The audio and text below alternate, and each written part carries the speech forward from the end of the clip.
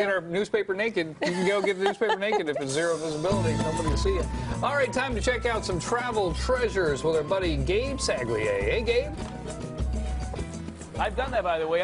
I've shot out. I'm in my boxers in the morning. I'm thinking nobody's going to be out at this time. If I go run out and get the paper, no one's going to see. And of course, you've got all the kids going to school in the morning, and then oops. It's not a good scene. We got to wait till visibility is zero.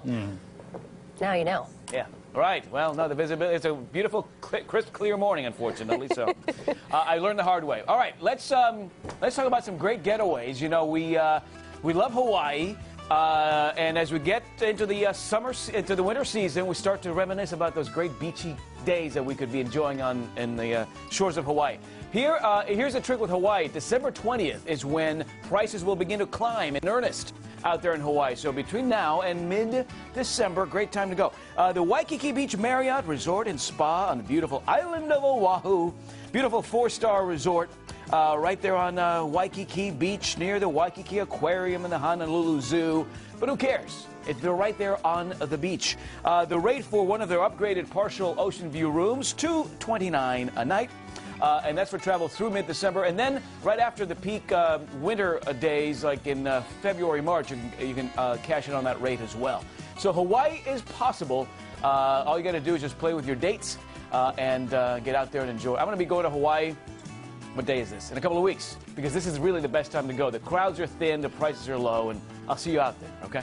How about some drivable getaways? If you want to save some money, just kind of keep it close to home. Here are some great options for you. In beautiful Sonoma, the grape harvest this year is already sort of coming to an end, but still, this is a great time to go. The crowds have dissipated, and you see some great rates. This is the Boone Hotel in Guerneville, there in Sonoma County. Very sleek, eco-friendly hotel near the Russian River and the beautiful Armstrong Redwood State Natural Reserve.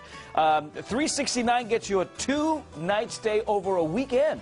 So a 2-night weekend getaway for $369 here. You get breakfast every morning. You get wine tasting in the area. Great little upscale, sleek, eco-friendly escape to Sonoma County. In Pacific Grove, there's a great property called the Martin Inn. Also a 2-night stay here. The price point is $329.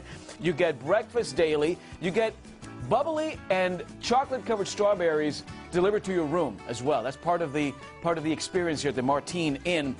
Great little B&B breakfast, located waterfront there in Pacific Grove.